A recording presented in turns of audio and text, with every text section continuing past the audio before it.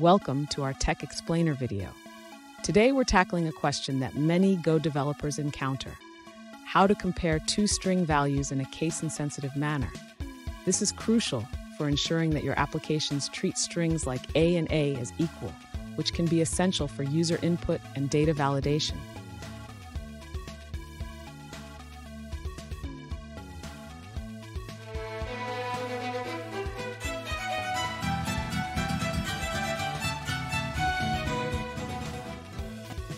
Welcome back to another technical video. Today, we're going through your question, answering it, and hopefully finding that solution you need.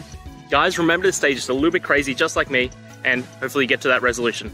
Now, let's get on to the video.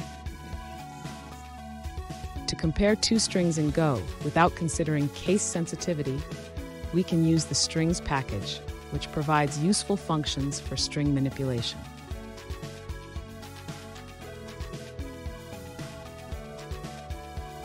Next, we will use the toLower function from the strings package. This function converts both strings to lowercase before comparing them.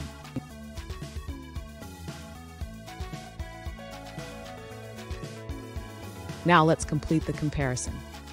If the lowercase versions of the strings are equal, we can return true.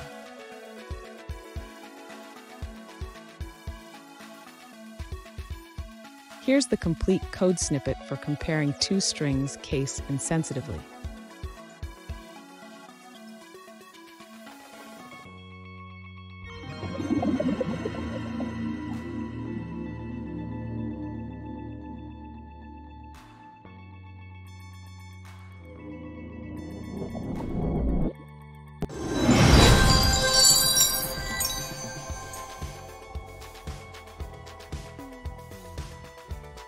Let's now look at a user-suggested answer.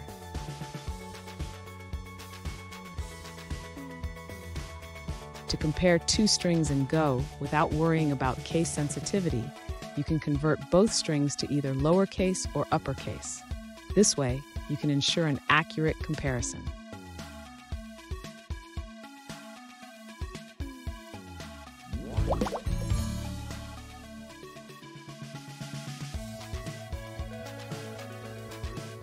Let's now look at another user-suggested answer.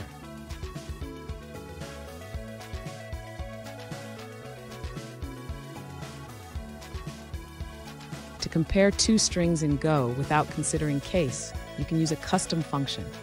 This function converts each character to lowercase and compares them one by one.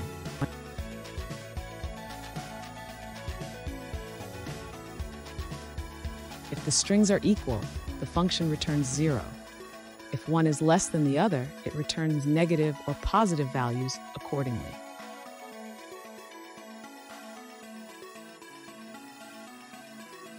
Additionally, you can create a function to check for equality using this comparison function, making it easy to determine if two strings are the same, ignoring case.